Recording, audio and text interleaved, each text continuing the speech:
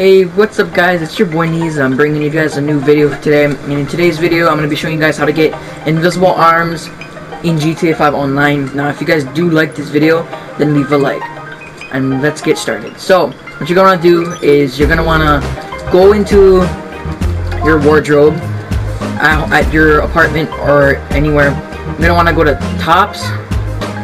You're going to want to go to sweaters.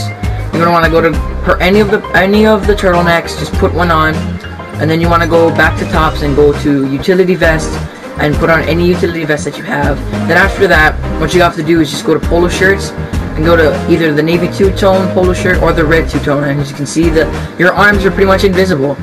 That's pretty much it for this glitch. And if you want to change the pants or shorts, you're able to do that. It's not that hard. You can change it if you want. So yeah. So guys, this has just been this short glitch that I'm doing in this. So if you guys did find this helpful, or if you guys tried this, leave a comment if you enjoyed this video and if it worked for you. And also if you guys like this video, then just leave a like. This has been your boy Neez, and I'll see you guys in the next video. Shoots, guys.